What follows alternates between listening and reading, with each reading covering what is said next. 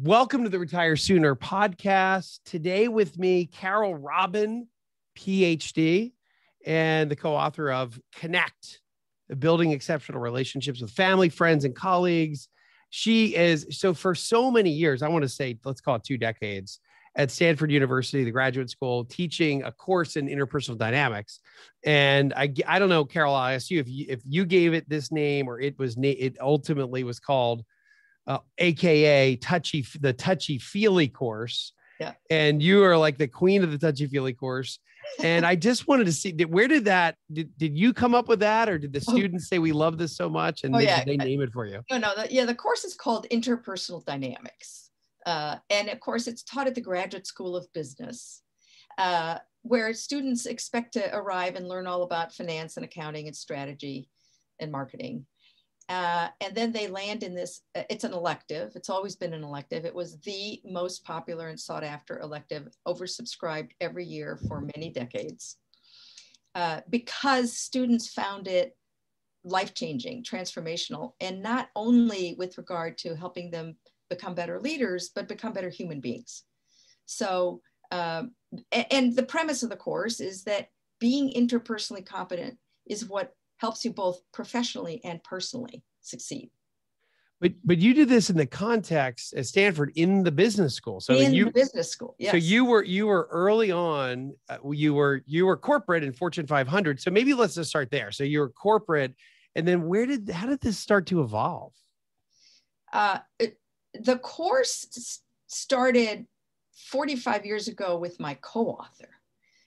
Who was if I'm the queen of Touchy Feely, he's the father of Touchy Feely. Okay. And it was with 12 students. It was like a little pilot. Then along came 25 years ago, Daniel Goleman and his research on emotional intelligence. Yeah. And then suddenly people discovered America and thought, oh gosh, maybe actually people do business with people. Maybe we should pay attention to that. So then the course started to grow more and more in popularity. When I joined it, the business school, because I've had 6 different careers. I'm not a career academic, but when I first joined the business school, they were teaching 4 sections of 36 students. By the time I left in 2017 to start my nonprofit, we were teaching 14 sections of 36 students. But so the genesis, though, when let's say you're at your corporation, yeah. And then you basically said, let's go do a pilot program, or were you already say, I want to go be a professor is my next career? Oh yeah, no. So the genesis of the course precedes me. It all started with my co-author, David Bradford. Mm-hmm. What happened was that as it started to gain popularity, because what students discovered is what I said earlier, they were learning not just about how to be better managers and leaders, they were learning about how to be better husbands and better daughters and better sisters, and that it grew more and more in popularity. And so I was brought on 21 years ago, and it had already been around for a while.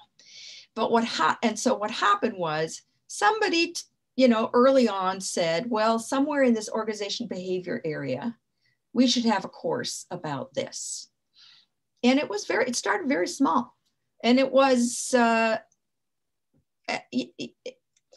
don't want to say controversial, but it was hard for our colleagues to believe that it was based on social science, even though it was. So they always wondered why we were teaching this course at the Graduate School of Business at Stanford. It should be like a training right course. Yeah. Right. And then how much has that evolved since David Bradford had started this, he's your co-author, and then you came in 20 years ago and subsequently been MBA Distinguished Teaching Awards. You're obviously extremely good at teaching this. Yes. How much has it evolved and where is it today? Obviously it's in your book, Connect, but give us maybe an overview of where you are today. I think today there is wide acceptance that we're all in the people business. Yes. And maybe 20 years ago when Six Sigma was the thing, it was like, exactly. It wasn't quite like that 20 years ago. Okay. Exactly. So where are we today? Well, I do think that there's a flywheel that got started and is continuing now in appreciating the soft skills, which turn out to be the hardest. You know, years ago, I did a gig at NASA with a bunch of, you know, executives at NASA, and I was teaching this stuff. And at one point I said, come on, guys, because of course they were all guys, this isn't that hard. And they said, oh no, Carole. I said, no, I said, this is not rocket science. And they said, oh no, Carole, it's so much harder than rocket science. So I totally believe that. That's awesome. So yes, I think a flywheel has gotten started. And of course, what's happened now, by the time we have this many thousands of students over this many decades who are out in the world talking about what they learned and living what they learned, there are more and more people saying, how do I get me some of that? Yeah. And they've been after us for years to write this book. We kept saying, nah. We were approached for years. We kept saying, nah. Then the Penguin Random House editor who finally got us said, so let's see, you've got this class that has been life-changing, transformational for thousands of students for decades. And the only people who get to learn that are the people who are privileged enough and lucky enough to get in the Stanford Graduate School of Business. How is that okay with you? Then that's when David and I looked at each other and said, I guess we're going to write a book. But then it took 4 years to get it completed. To get it to where we thought we would do justice to the course. Takes forever, doesn't it? It takes so long. It depends on the job you want to do. You know, one of the things that you could do it pretty quickly if you're not a compulsive perfectionist like me, I suspect. But I also think that we were very clear that A, we didn't want to write 3 easy steps to better relationships. That's not who we are. B, we didn't want to write an academic book because we actually wanted it to be out in the world and be true to what our editor talked us into writing, something that would be accessible to lots and lots of people. So we had to find a way to write it in a way that would do justice to it. And I actually think it's as close as we're going to get to Touchy Feely, one chapter at a time. So and again, in my new book that about happy retirees, my second book about happy retirees, I have an entire chapter about social connectedness. And I talk about the research that I've done on that, but I'm interested in your research on this. And maybe we start with so let's say in 2021, we know that the interpersonal relationship skills are essential now to business. I love the life side of this too, but where do we what do we still get wrong about it? And let's start there. What are the biggest mistakes that we don't see? Well, interestingly, they're the same whether we're talking about in business. The reason the title is Connect, Building Exceptional Relationships with Family, Friends, and Colleagues is that when we make the mistakes we make them in all 3 places. So there's a fault, one of the things to remember is that the fundamental core principles of building strong relationships apply regardless of the context.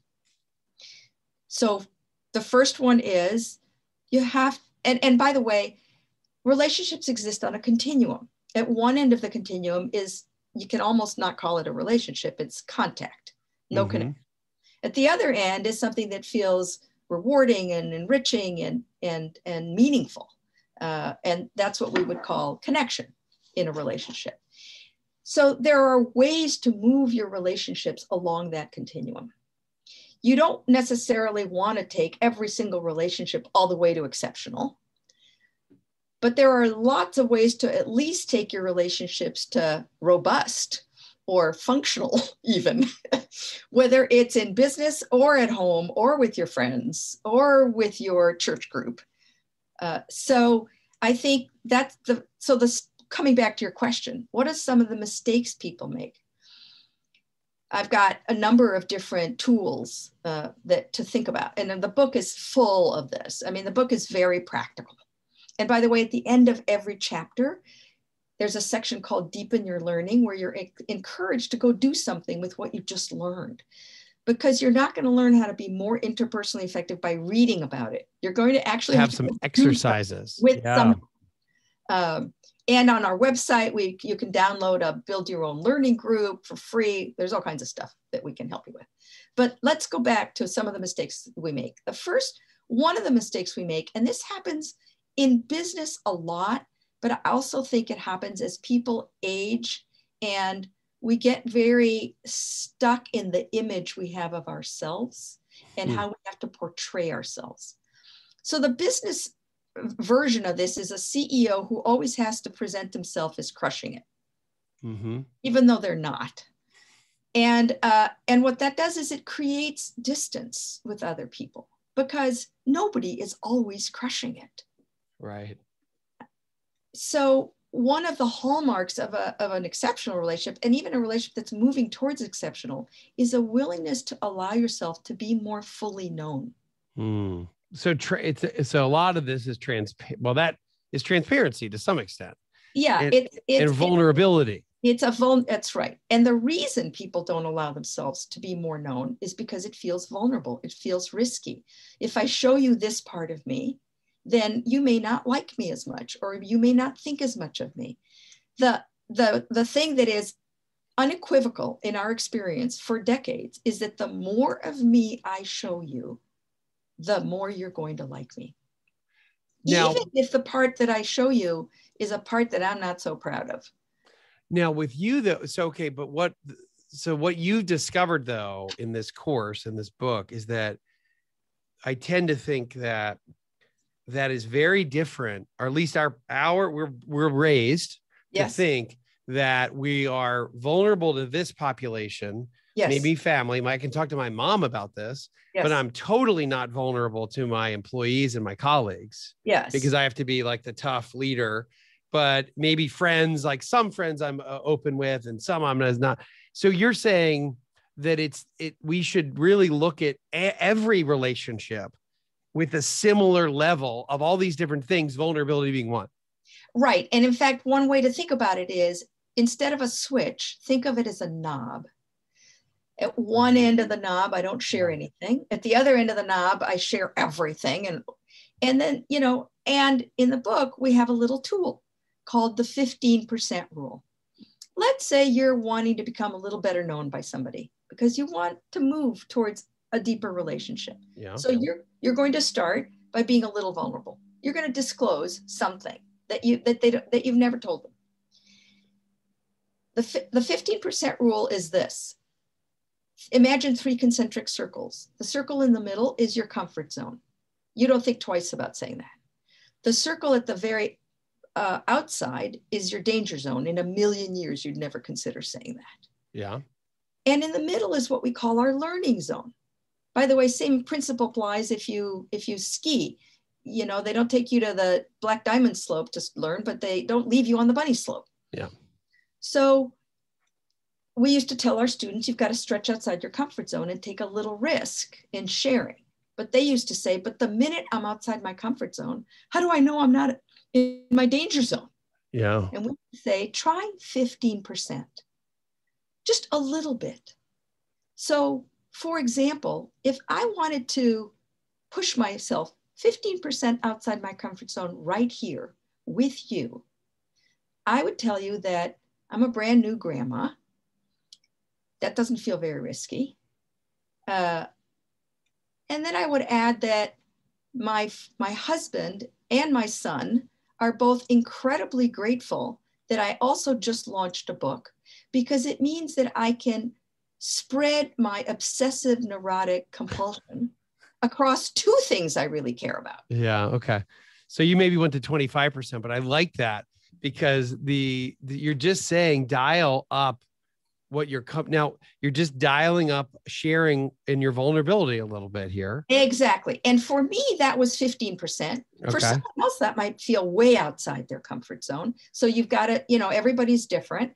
Every situation is different. But note, I made an intentional choice because I want you to know me a little bit better. Mm-hmm. But as an example, though, the danger zone. So we've got comfort, then learning, then danger. The danger as an example, something maybe like, let's say your deepest, darkest secret, that's when the knob is totally turned up. Like that is really reserved for when you're really connecting with somebody. Like correct? That's what you mean by the danger zone a little bit? No, I'm not. So here's what happens. Once I step 15% outside my comfort zone and I have a good outcome, And then maybe you share something that's a little bit vulnerable for you, because by the way, vulnerability and disclosure are reciprocal. Then maybe I'll share 15%. Then my comfort zone redraws. And then I'll go 15% beyond that. And the bigger my comfort zone gets, the closer we're going to get. I don't have to go all the way out to danger zone. That's not the definition of a great relationship. But what is the danger zone? There's a concept we talk about in the book called appropriate authenticity. So it's important to think about the context, because the danger zone may look very different in different contexts. So let's say I'm the VP of marketing. Actually, I've used this example a lot, but it's a good example. Let's say I'm the VP of marketing and we've lost market share for 3 months and I don't know what the heck's going on. One version of disclosure is to stand in front of the troops and say, well, I don't know what's going on. I don't know what to do about it. I probably shouldn't be your VP of marketing. Well, that would be disclosing, and that would be, in that context, a danger zone. Yeah. Okay. And inappropriate authenticity. But there's a version of it that's maybe in the learning zone, which is, gang, that's the 3rd month we've lost market share. I'm really disappointed and I'm worried. I'm not exactly sure I know what to do about it, but I've never needed all of you more to help me figure it out. That's appropriate authenticity and a little vulnerable. Yeah. Okay. That makes total sense now. So the danger zone is when you are leaving, you have a level of vulnerability out of context with your role. Exactly. Perhaps I could go home and tell my husband that's the 3rd month in a row we lost market share, and I feel like crap. Saying, hey, but that's shit, different. I don't know what's going on. But you wouldn't say that to your team today. Got it. Okay, makes total sense. I'd love for you to share with us the continuum as a little bit more context. And I love visually the content, this continuum, your continuum of, let's say, limited connection, robust connection, exceptional connection. Yeah. Can you walk me through that a little bit? Walk our listeners through that just a little bit. So as you start to move down this continuum, you not only am I comfortable sharing more about myself with you, but I make it easier for you to share a little bit more with me. And one way I do that is by initiating disclosure. But another way I do that is by engaging in what we call inquiry. The root of the word inquiry is quest. I don't know what I'm going to find. When I am really curious about you, the kinds of questions that I'm going to ask you are very different than when I'm trying to already prove a hypothesis I have about you, or hide a piece of advice as a question. And advice, by the way, is a pretty tricky double-edged sword. A lot of people think they build relationship by giving advice. I think advice can be very disempowering, and it doesn't necessarily help you learn more about the other person.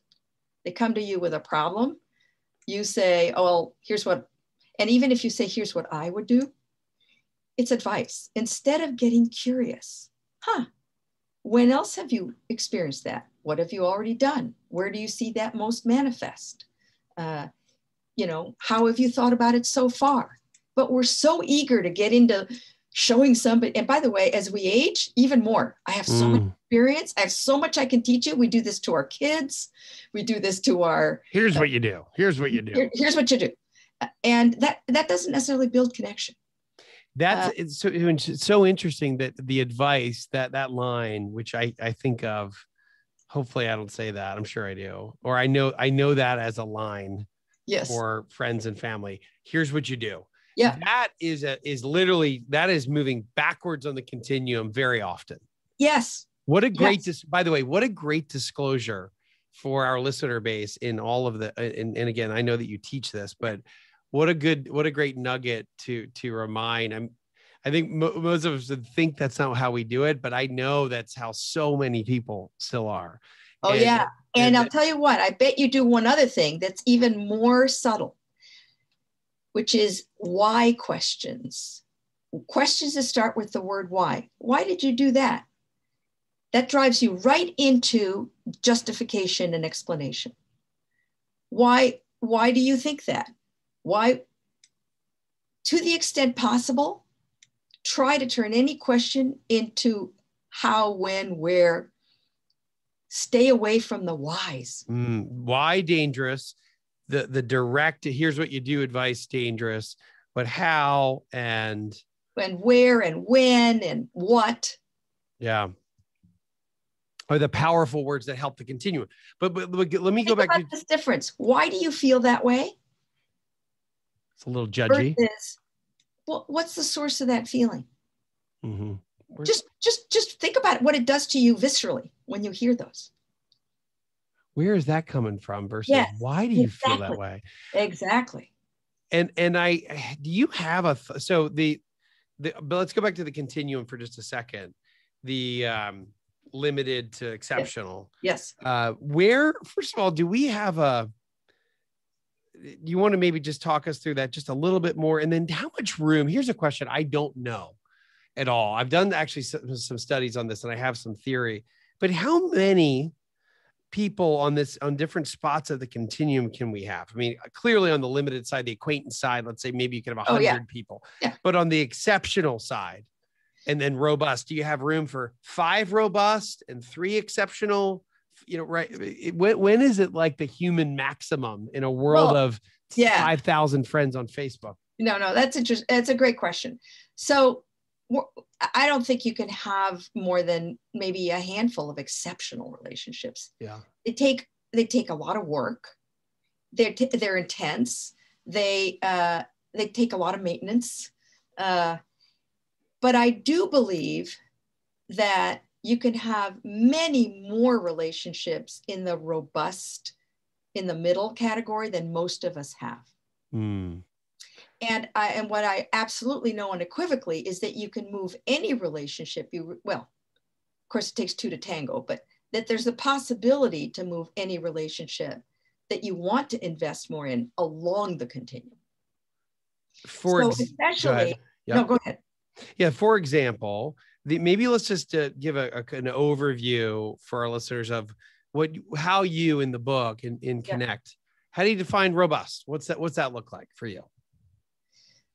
Well, the book takes 5 different dyads: a father and a daughter, a married couple, 2 colleagues who work together, 2 buddies, guys who hang out together, and 2 girlfriends that have been longtime friends. I don't know if that was 5, but for example. And what we do in the book is we take you through the arc of their relationship as a way of demonstrating how you move along and what it looks like at these different junctures.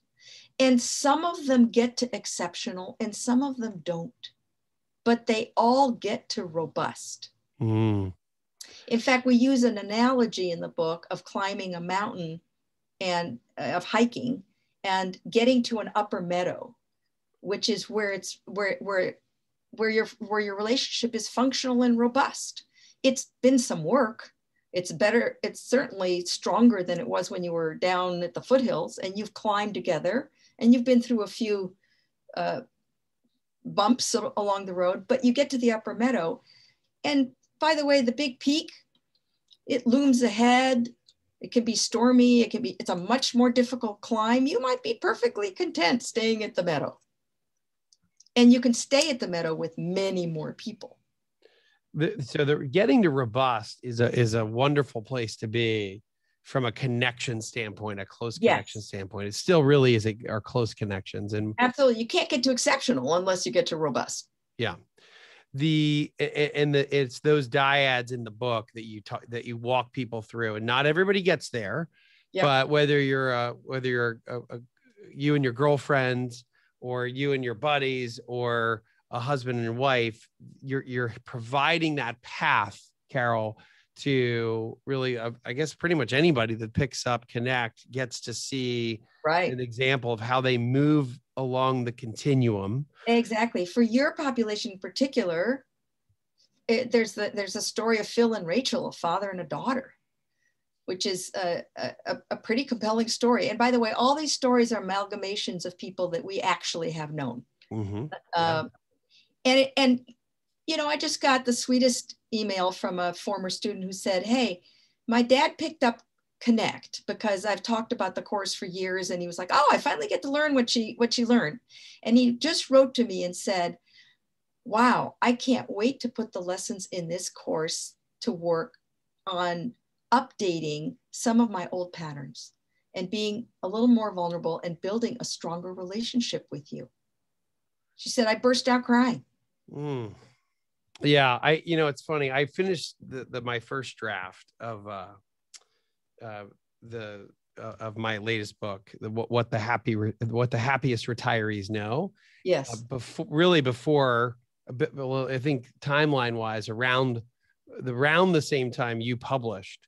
So I underlapped yes. In the social chapter, your book Connect, but because I still have a couple months left on rewrites, perhaps some of Connect gets mentioned inside of that chapter as a kind of another resource for happy retirees to take their relationships to another level. And I think that, listen, it's hard. One of the tough jobs here, and I'll let you weigh in on this. When you leave, if you think about the retire sooner culture, whether you're 50 and you're a really early retiree or all the way in your 60s, it doesn't matter. Yeah. Whenever you leave your social epicenter is what I refer to as this. And for work, so many people, work is your social epicenter. And it then creates, it's the catalyst for other socialization. And that's why for men and women, and it's a little worse for men in the research, it's so difficult after you leave work to maintain the same social connectedness because your epicenter is gone. Right. I think I would ask you, do you see it at different ages? Is it harder for some? It's got to be harder for a population that is not working. Carole, would you agree with that? Or do you think it's the same for anybody along the age spectrum? Well, in order to move along this continuum, you have to have a growth mindset. And if you've read Carol Dweck's work on growth mindset, it's about changing your language from saying I can't to I can't yet, or I don't know how to I don't know how yet. The word yet, critical in shifting your mindset. The other thing I think that happens when we spend so much of our life at work, to your point, that's our epicenter for some kind of social connection. A lot of it is based on task. A lot of it is based on what we all do together. Mm-hmm. And the identity that I have there and how I relate to people there and the way they relate to me. That doesn't mean that you can't have that same kind of relationships with people outside of work, with your spouse at home, with your kids, with your good friends, with your men's group. My former student also said that her dad was taking the book to his men's group and they were all going to read it together, which I thought was pretty cute. So the idea here is that sometimes I think work contexts leave us thinking we're more connected than we really are. Do people at work really know you? Do they really, do you really trust them? Do you really know them? Do you deal with conflict productively or do you just avoid it? By the way, one of the things that happens as you move along the continuum, you get better at dealing with conflict productively. It's not that you don't have conflict. It's in fact that conflict ends up building the relationship, creating an even stronger relationship. And would you say that you can't even even get to the right of the continuum without it? There's no clean sailing to exceptional. This doesn't happen. No, I mean, it's easier in some cases than others. David and I had the last chapter in our book is a chapter of a huge fight that he and I had. I said I would never talk to him again. And I mean, it was that bad. It was huge. And we had what we both considered an exceptional relationship already. And then he did something I just thought was unforgivable. And I said I'd never talk to him again. And the last chapter is a story of how we came back from that. using everything we talk about in the book, and how in the end, we would have never written a book together if we hadn't been through that, because our relationship was even stronger after it. So as an example, let's maybe take an example of how we use this in maybe for a spouse, or, and you had mentioned Phil and Rachel, who's the father-daughter duo in this book, but maybe an example of taking somebody a notch up, or maybe it's siblings that are, I feel like so many families, very few families I know that they all get along and they're all perfect buddies and friends. And it's almost always, they've got, we don't ever talk, and maybe a repair strategy for some of that. And then of course we just all lived through this crazy year of COVID and less opportunity to connect.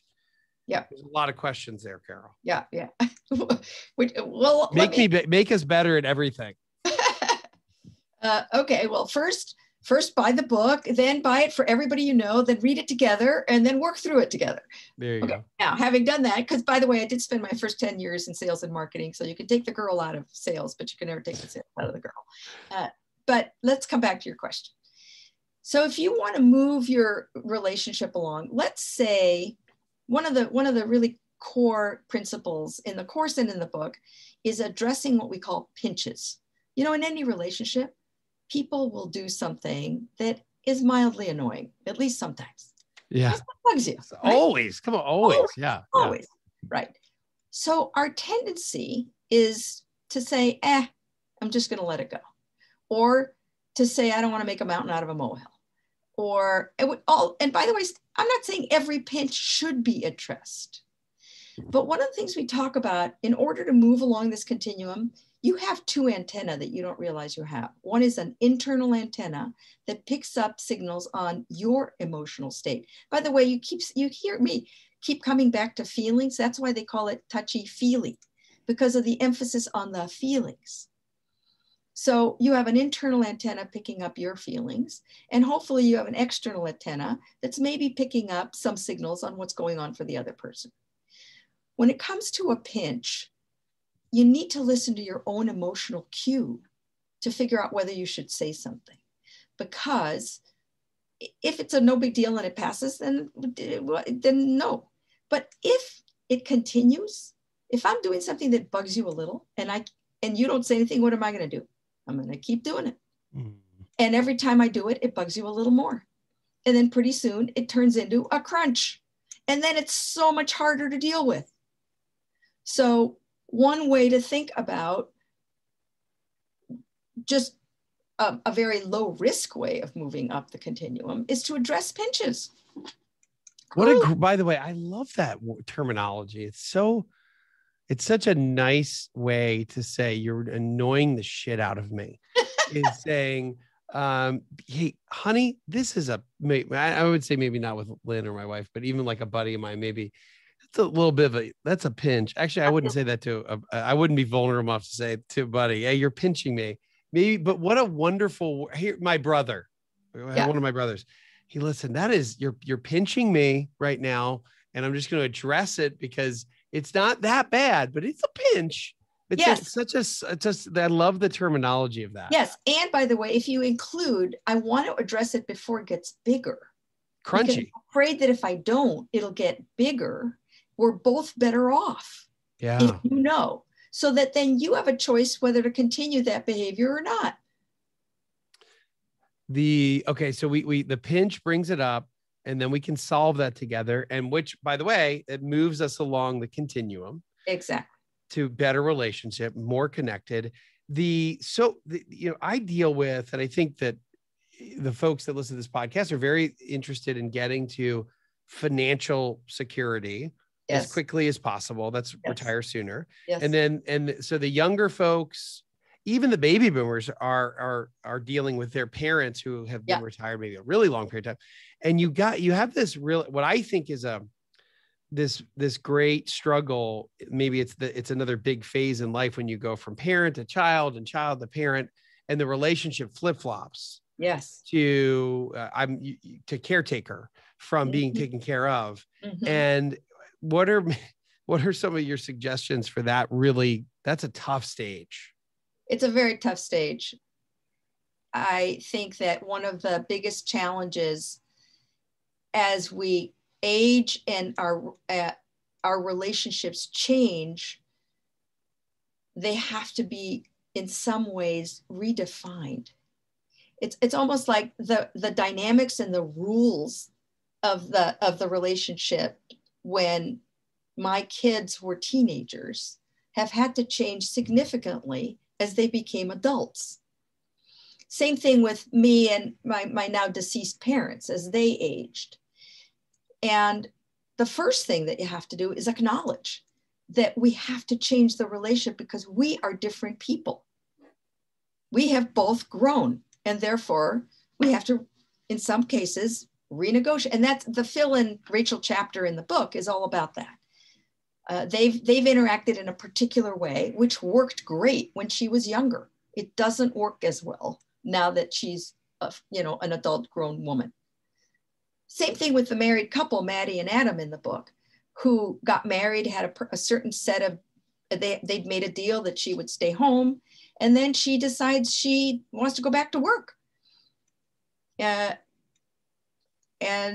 she's at a different stage. And now he wants to hold her to their old deal. Mm-hmm. So the capacity to learn how to talk about those things in ways that invest in each other's learning and growth and in your relationship it's not easy, but boy, on the other side of it is a much richer, more rewarding relationship. I see that even in both ways. And I know that these are the Maddie and Adam and and Rachel and Phil are amalgamations of multiple people and relationships that have all happened. But you're right. I mean, I think of from a retirement planning perspective, I've seen the arguments of, oh, wait, you said you weren't going to work and now you want to work, to, hey, we said you weren't going to work, but now I want you to work. Yes. And I've seen it, both are tough. And I've seen people scour at each other in front of me in planning meetings. And clearly they have been having a real issue that is totally unsolved with that. And you know what? That's a wonderful opportunity for them to get closer if they can enter into it with curiosity. If I told my husband, I said it was okay for you to retire, but I actually want you to earn more money. Yeah. For him to get curious and say, what happened? What's different for you now? When did that become important? How were you looking at it then versus how you're looking at it now? Then he's going to learn a lot more about me. I'll give you a really quick, simple example. After our grandson was born, my husband says to me at one point, he's been counting the days for years when he was going to finally become a grandfather. So he says to me, so what will you do if Nick and Alex don't want us to, ever take care of of Sam, and, they don't really want us that involved in Sam's life? No, he said, how will you feel? He didn't say, what will you do? He said, how will you feel? And I said, oh, I don't know. I'd understand it. My mother was a busybody. I didn't want her involved in my business when I had kids. And he said, that's not what I asked you. I asked you, how will you feel? And I said, because of course, he's lived with me for 35 years. He's learned all about how he knows the tactics. Conversations are deeper. Mm-hmm. And I said, I'll feel disappointed and sad. And that was a far more connecting moment than I'll totally understand because my mom was such a busybody, which he already knows. It dramatically different answers. And I think we're conditioned, to default to the first one of what you had just said. So even though you teach this and you're like teacher of the year of this, distinguished professor of the world in this, even you slip into that. Absolutely. Yeah. There is one thing though that I'm very good at, and that I would really urge all of your listeners to get good at, which is, it is grammatically impossible to express a feeling if you start a sentence with, I feel that, or I feel like, because try putting a feeling word after that. I feel that sad. I feel that angry. I feel like hurt. Impossible, which is why there is a vocabulary of feelings in the book and why we give it to our students as part of their syllabus, because to your point, we don't know how to express feelings. We don't. And so we say, so give us one give us a vocab teaser for the book. Instead of I feel that, what do I want to train myself or my spouse or my close relationships? What do I want to say? What's the vocab I want? So, honey, when I speak to you and you make no eye contact, and the only thing I get back from you is a grunt. This is Lynn saying that to me, by the way. And that, by the way, is being behaviorally specific. I don't feel heard, or I feel dismissed, or I feel unimportant, or I feel hurt, instead of I feel that you don't care. I don't know whether you care or not. So the vocab, you basically take out that. Yes. And you just say, because you can't dispute how you feel. Exactly. So I feel, insert feeling word, which is why you need the vocabulary, because like you start to say, I feel that, and then you realize, oh, wait, I'm supposed to drop the that, or I'm supposed to drop the like, and now it's, I don't know what I feel. Oh, I think I'll pull it. I mean, these students walk around all quarter, literally, with their vocab of feelings in front of them until they learn. You know, it's like a language. It doesn't happen overnight.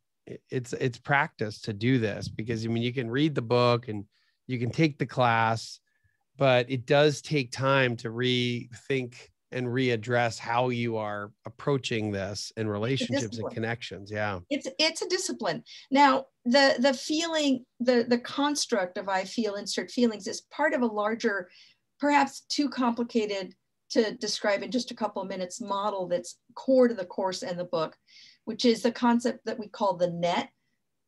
And for 30 seconds, the idea is that in any interaction between two of us, there are actually three realities. There's my intent in what I do, there's my behavior, and there's how it lands on you. And the only reality known to the two of us is the behavior. But the net, the idea of the net is that there's this metaphorical net between my intent and my behavior, or in the case of my husband, his intent and his behavior. So when he grunts and makes no eye contact, and I say, I feel that you don't care, I'm over the net. I don't know whether he cares or not, because I don't know what his intent is. I don't know what's going on for him. So, because you're placing onto him what you think he feels. Exactly. And by the way, I don't even know what he feels. Let's talk a little bit about I know I'd already mentioned a little about career or loss. How do we deal? And I think about when again, maybe it's a little worse for men, but it's tough for both husband and wife. When you leave a career, it's almost like a little bit of it can be a loss. It's a feeling of loss. It's definitely a loss. And then anytime we have a loss, then there's this other issue or question of support, where we haven't talked about that yet. We've talked about vulnerability, we've talked about conflict and how we get better through it. But I guess then I get maybe though, Carole, support is a version of vulnerability, but it's actually a little beyond. And I'm thinking of situations or examples. I'm okay. We have a really culture of maybe great vulnerability here at our firm. We were a tiny firm many years ago, and now we're a much larger, let's call it a middle-sized firm, but we still have that same feel where we can be vulnerable. We've talked about these things, but support is actually even a different level in my book, in my mind, that whether a friend, family, it's like, it's hard for me. I'm more apt to be vulnerable and talk about this is what I'm struggling with, my issue, but it's another bridge to say, here's what I may not even know how I think somebody can help. So very often when I stop at vulnerability, I'm like, I don't need support because I don't even know what to ask you to. I don't even know how you could help. Yeah, interesting, because I was thinking that in order to ask for help, you have to be vulnerable in the first place. I don't know and I need help is a vulnerable statement to make. So in terms of how to respond to somebody who asks, so there's two different pieces to this: whether to ask, how to ask, and how to respond to somebody who's asked. So which Yeah, one? I mean, maybe let's first because again, we've gone through a tough time in America. Yes. How do you, I would say that, how do you ask if you do need some help? And in my case, or my example, maybe I'm just projecting this onto others, but just saying, I don't know how I don't know what you can even help me with. Like, how do we even know? Or is that the wrong question? Maybe it's not, I know what you don't know what you need help with. And the question is just, I just need some help. I mean, what would you say to that?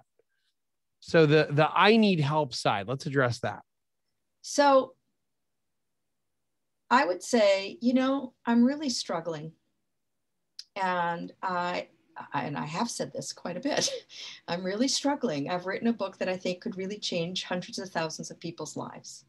And I keep bumping it up against walls because I don't know how to get it out in the world in the way that I want to.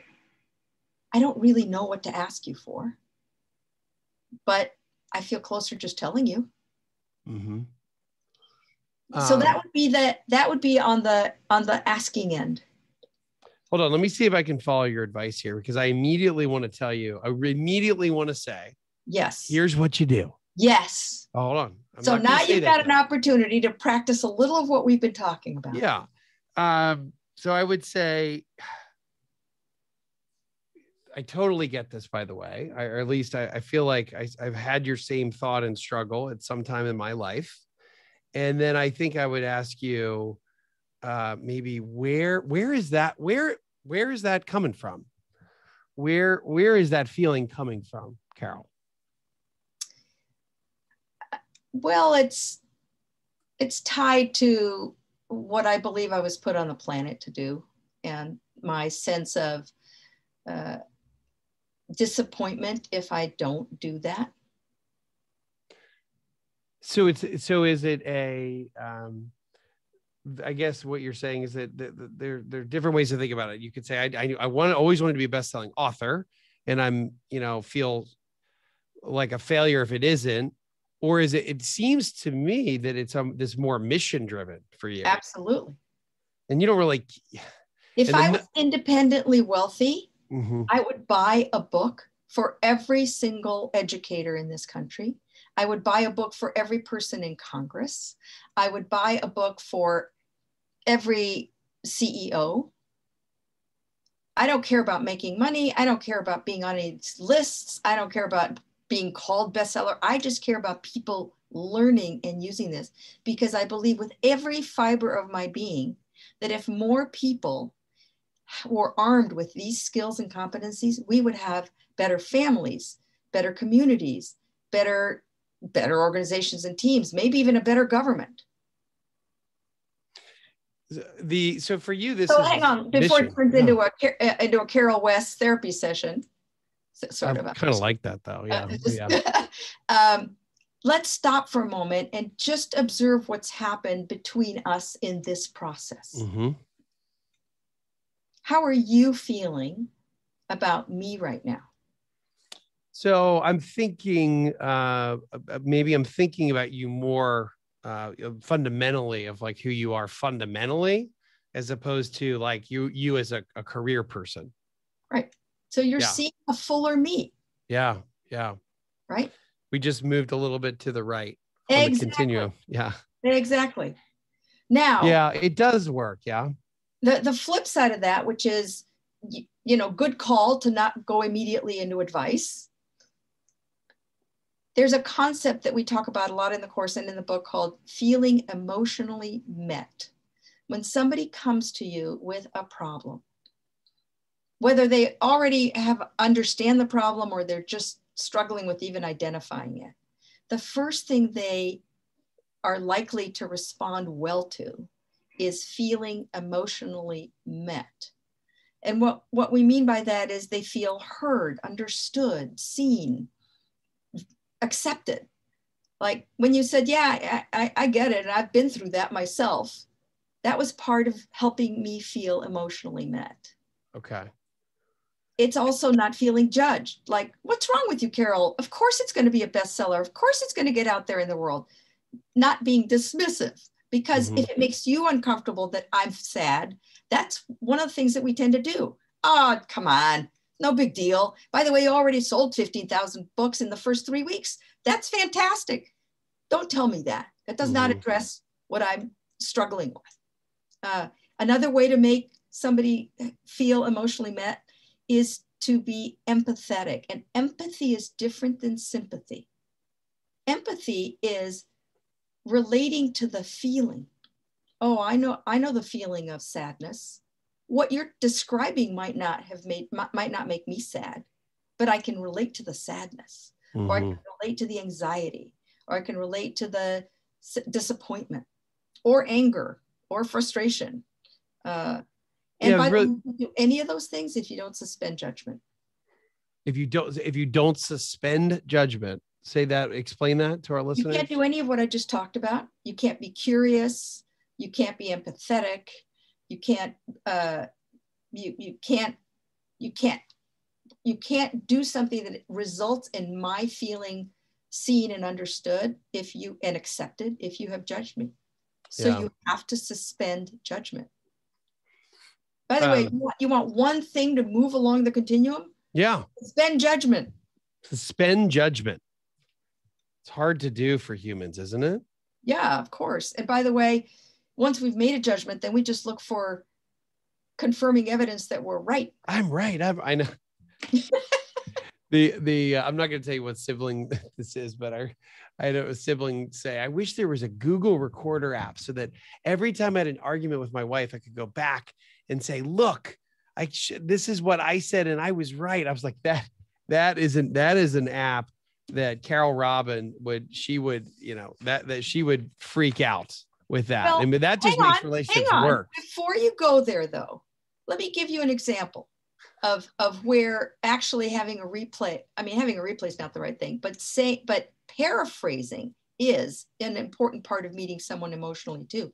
I walk into this is long ago. My husband we had swapped jobs. He was staying home. He was learning how to cook. He's now a gourmet cook. He's fabulous. But at the time, he was learning how to cook. I would come in the kitchen. He'd be struggling. I'd say, honey, can I help you with that?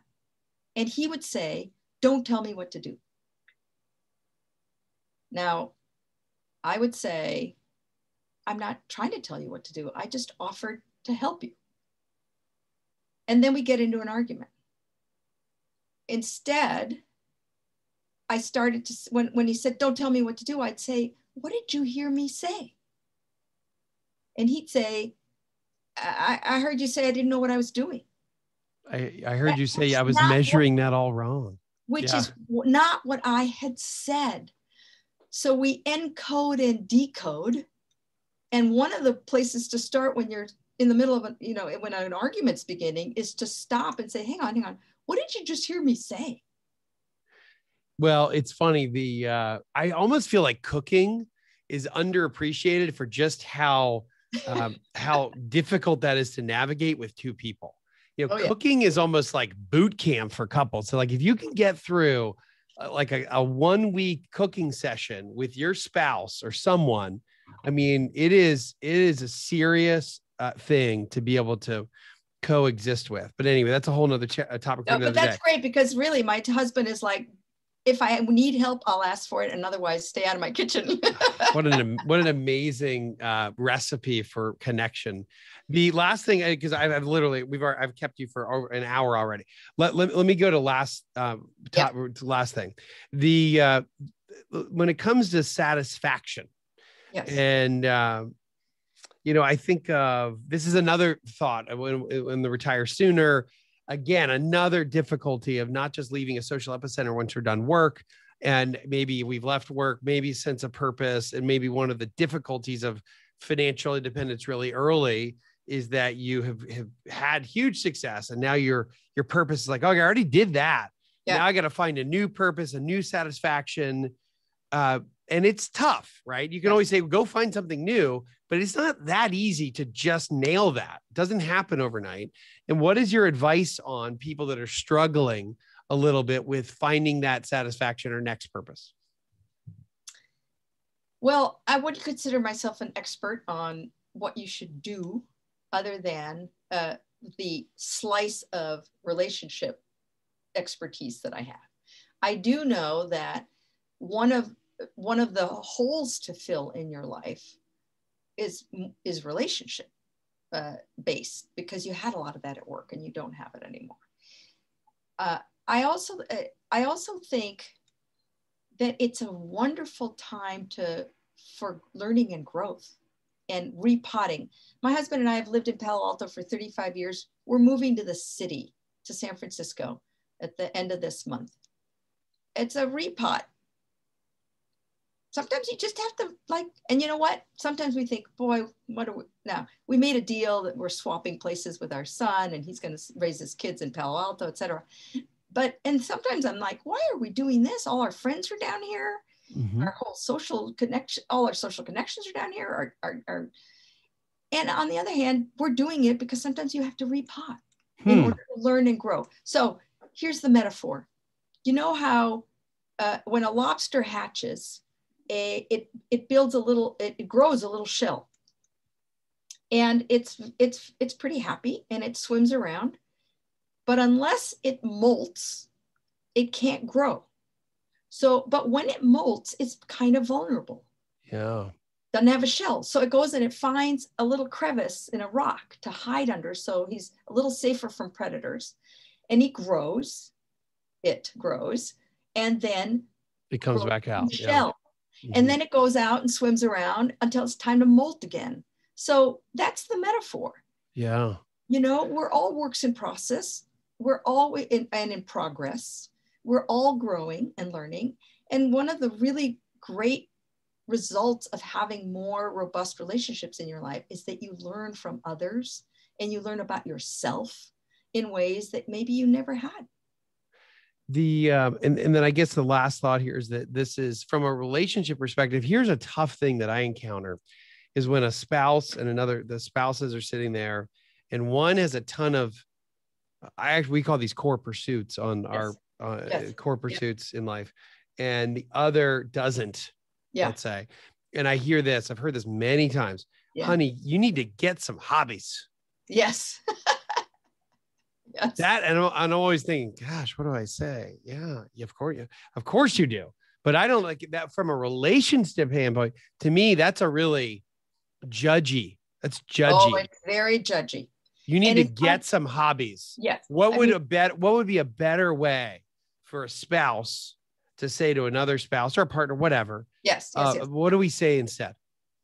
Well, I would start with, honey, I've noticed that there are a lot of times when I'm busy doing stuff and you're not. And I wonder how that is for you. Are you happy? I worry, but I don't know if I should worry. And I wonder if you'd like to talk about it. That's called curiosity and suspended judgment. Yeah, it is. Well, I'm going to try to. I would add, and I only want to have this conversation with you because I love you and I care about you. I love you and I care about you. Including your intent in saying whatever you say. I'm telling you this because. If you raise a pinch, I'm telling you this because. You remember when I talked about pinches, a lot of people think, it's not worth it. Substitute the word it for I, you, or we. I'm not worth it. You're not worth it. We're not worth it. And then ask yourself again whether it's not worth raising. Because I love and care about you. Yeah. Because I love and care about you. So it comes from a really warm place, which is a great way to suspend judgment. Look, I just love you. And I just want to know how it can help, how, when, where, but not here's what you need to do. You need to go get some hobbies. And by the way, maybe you don't want any help. Maybe you're perfectly happy doing nothing. You need to go. Who am I to decide that you should go do something? You need to go take a cooking class because you don't even know how to measure the right. Anyway, all right. Carole Robin, Ph.D., author, co-author of Connect. And the cool thing about Carole here is that deep down, she actually does not care about how many books she sells. She cares about getting the message out. And when it is your obsession and your mission, then the latter and the success part of that equation usually plays out. And I think it's the missing the mission is where, and the passion and the obsession of that is where the millions and millions of books that come out, not very few of them have that driving it and have that mission. And I think it's very clear in a very approachable and actually, I would say, touchy feely way. Yeah. That Carole really, she cares deeply about this work that she's done for several decades, and she just wants to make it available to all of us out there. So I think I hope people can learn from Here's my hope. In the same way that I get letters and emails and calls from former students decades later saying, I'm pretty sure what I learned from you just saved my marriage. I'm pretty sure that what I learned from you just helped me reconcile my relationship with my brother. In addition to, I'm pretty sure what I learned from you helped me get to be a CEO. I hope there are many readers who have that same experience. Carole Robin, thank you. Thank you, sir.